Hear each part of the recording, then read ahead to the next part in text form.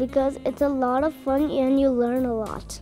Kazim Ali is a kindergarten student at East Lake Elementary, but you'd never know it based on his spelling skills. I even know the spelling of congressional. Congressional? Congressional. Spell it. Congressionial. At a time when most kindergartners are trying to master spelling words like dog and spot, Kazim is mastering the spelling of words at a 7th grade level.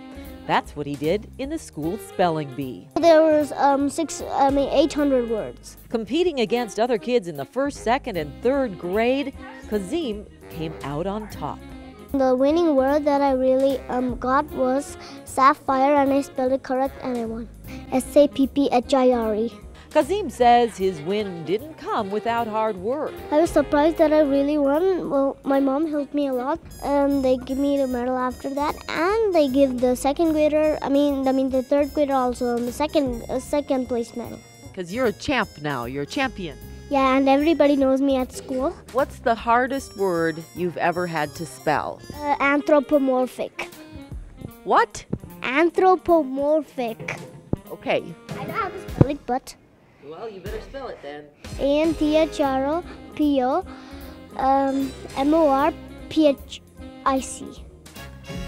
And what does that mean? I don't know. And how does this little guy get the spelling of words right time after time? I think very closely in my mind. Then that's what my mom told me. Just think and wait, then take your time to spell a word. Obviously, it's a lot of work to become a spelling bee champ, but for someone as young as Kazim. So if we have a kindergartner that shines in the spelling bee, that is huge. It is very extraordinary from my experience. Well, congratulations. You are a very impressive young man. Thanks.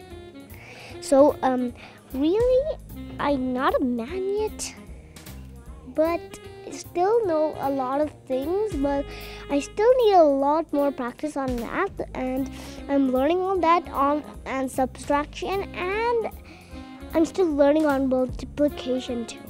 And also, I was very happy that I won the spelling bee, that I couldn't have done it without my mom. And Kazim and other kids couldn't do it without the support of PTA. Thanks, PTA.